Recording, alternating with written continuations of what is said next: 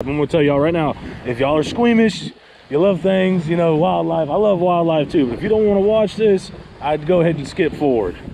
So I take the apron off, I go down here, I position my fingers right here, and then I take the whole top part off, and then I push in, push out.